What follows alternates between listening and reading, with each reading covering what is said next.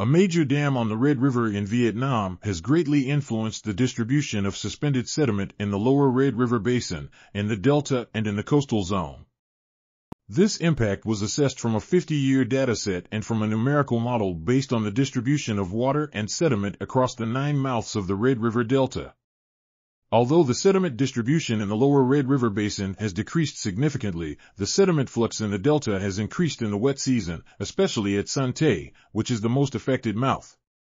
The observed elevated sediment transport in the coastal zone may partly be caused by increased tidal pumping during the dry season.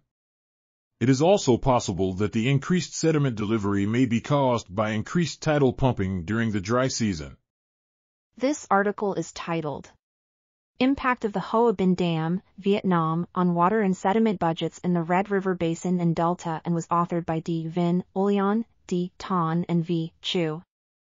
We are article.tv. Article links can be found in the video description.